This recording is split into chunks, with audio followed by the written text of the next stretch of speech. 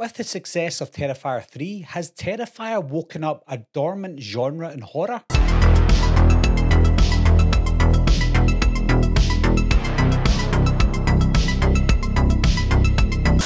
To answer that question, I think we have to go back to the early 70s and 80s of horror films. When I was growing up, we had something called the video nasty era in the 80s. That's when our government decided that certain films in the horror genre were too nasty for anyone to own and rent on VHS at the time.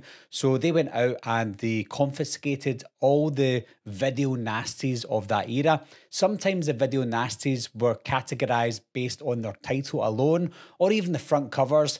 And sometimes the front covers had nothing to do with the movies. So that was back in a day where we did have video nasty films because there were some nasty movies out there like Cannibal Holocaust, but at the same time, it was quite tame compared to some of the movies that we get today. When you look at remakes like The Last House on the Left and I Spit on Your Grave, they are quite nasty films, the remakes themselves, but when you look at the originals of these remakes, they are a little bit more nasty when it comes to the visceral images that you see on screen. But when it comes to the blood, guts and gore of horror films of today's generation, we don't get that many. Terrifier being the exception to that. Now you saw films like Saw back in 2004 and Hostel just a year later. Those films were what they considered torture porn, but they came and went.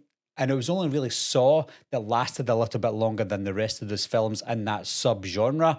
But after a while, those torture porn films were replaced with more sequels, prequels, requels, reboots, remakes, you name it. They were replaced with all those types of horror films. And then until recently, we had the elevated horror films that were not just about the blood, guts and gore.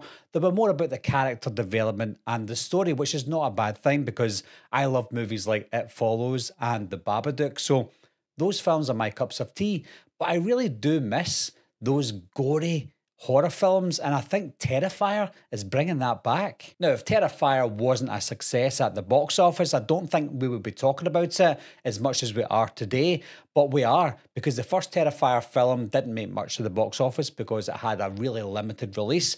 Terrifier 2 surprised everyone at the box office with over $15 million.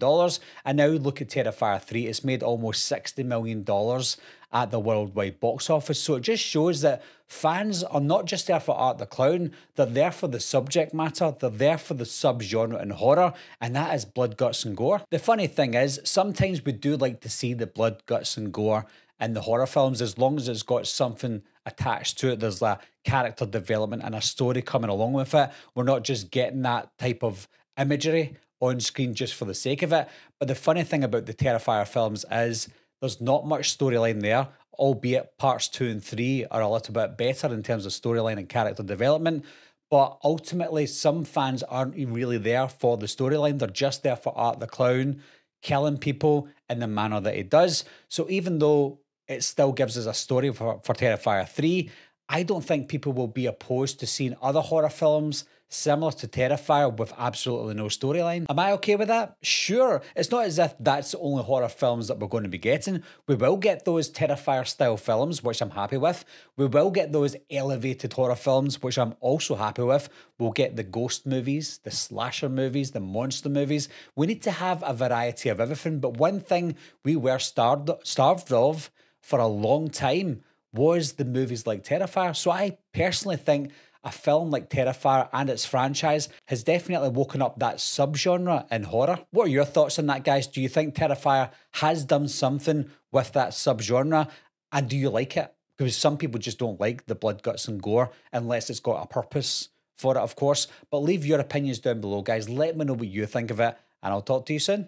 Meeting adjourned. I'll be right back. What are you waiting for, huh? Coming to get you, Barbara. Ever played in the cat?